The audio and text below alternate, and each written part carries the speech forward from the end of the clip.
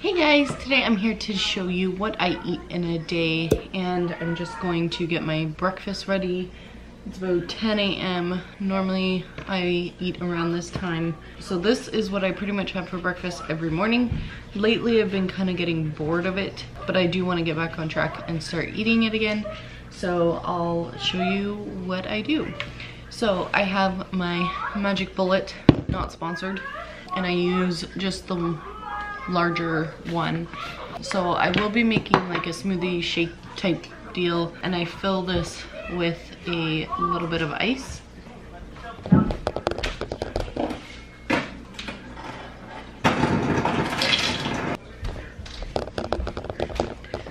So that's how much ice I normally put in. And then I have my quick oats. And I normally measure this 3 tablespoons, but there's not enough in the bag, so I'm just gonna put it all in. After that, I use milk, and I do 4 tablespoons of milk.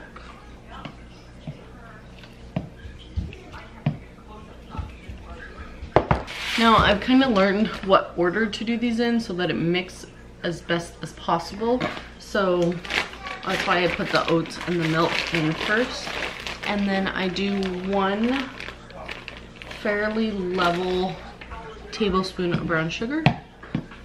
Then I use 2 bananas. And I try and use 2 small bananas, but if we only have large, then that's what I go with. Mommy! Yes. What are you doing? Oh, don't break it. That's for my hair. It is for your hair. Well, it's for sister's hair. No. Yeah. She got one already. Oh, she's got one already? He's got green. A green one?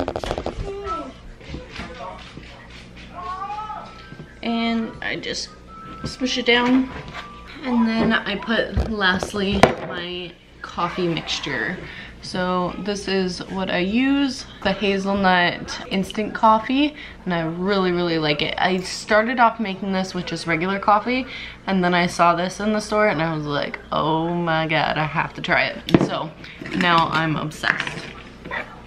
And I put 1 pretty big tablespoon of that, because it does have sugar a little bit in it already. And I put the coffee last, because otherwise it gets to like stuck to the side of the glass and it's just annoying. So, and then I put my lid on. And I mix it up.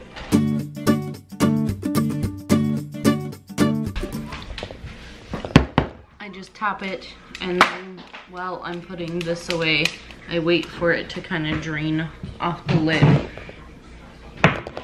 And then, of course, you have to get every last little bit. All right, and there it is. It's so good. If bananas don't agree with you, you probably can't do 2 bananas per day. And what I do is, if I don't have enough bananas to do it this way, I will add more oats instead of the bananas. And then when I actually first started making this, I had a lot more oats and a lot more brown sugar. And as time went on, and as time I would have to lower my calories, I would take things away. So if this isn't enough for you for breakfast, start out with a higher amount. Like I said, more oats and more brown sugar if you don't like the taste or whatever. And as time goes on, lessen those amounts, and you'll find that this is actually enough to fill you. So it's the bananas that keep you full, and the oats, and then just obviously for flavor is the coffee and the brown sugar. So yeah, at first I think I used like 1/4 cup of milk, and now I'm down to 4 tablespoons. So anyways, that is what my breakfast is, and I will check back in when I have a snack. All right guys, it is, what time is it? I think it's 12:30, and I'm going to have my snack now. Normally I have a piece of fruit, and today I'm gonna have a pear. We are at the property today, so I brought it with me, and we have to go home. I have some cleaners coming to clean my couch, so I have to go home and meet them there, and Kyle's gotta get ready for work. But I'm gonna have my pear, and I'll see you at lunchtime.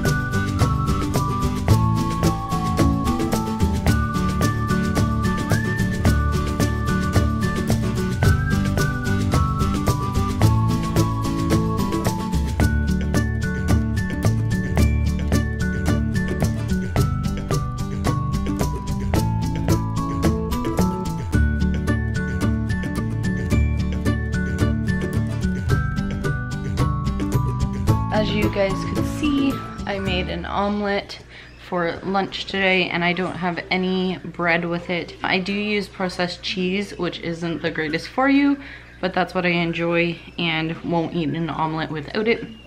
So I figure it's better than having bread or something else unhealthy. So that's what I'm having lunch. And the couch cleaner guy is here.